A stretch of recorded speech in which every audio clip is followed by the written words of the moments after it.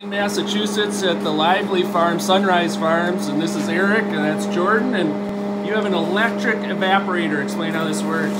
Yes, so it still boils the sap like a traditional boil, other than it's run by electricity. So there's heating elements that are underneath. It sits like a pan, heats up the sap, and then heats it up to create steam, and that steam gets captured and then compressed. And the compressed steam gets pushed through coils that sit in the sap, and that's what boils it to a drop.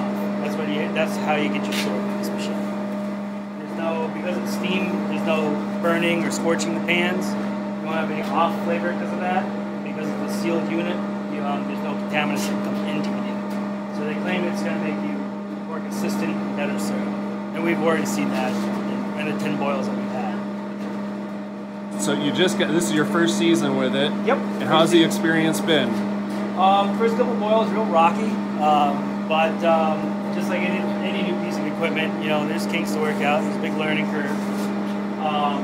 But so far we've been happy with it, really happy. And your cost per gallon, as far as fuel goes, I mean, you're using electricity instead of what you used to use, which was wood. Yeah, so right now, big difference, right? Right now our operating cost is like a little over $4. $4 an hour, and this thing runs, we're doing 14 bricks right now? 16. We're doing 16 bricks, doing what, 12 gallons an hour? 20 gallons of syrup. Oh yeah, so 20 gallons an hour is what we're making. At $4, we're roughly about $4 an hour, so it's tremendously efficient compared to oil or wood. So it's been a good investment for you. Really good investment, yes. And with the offset, with the solar arrays and stuff, it's kind of a win-win for everybody. We want to go more energy efficient, and this is the way to go. Very good. Good luck with the rest of your season. Thanks for showing us. Thank you.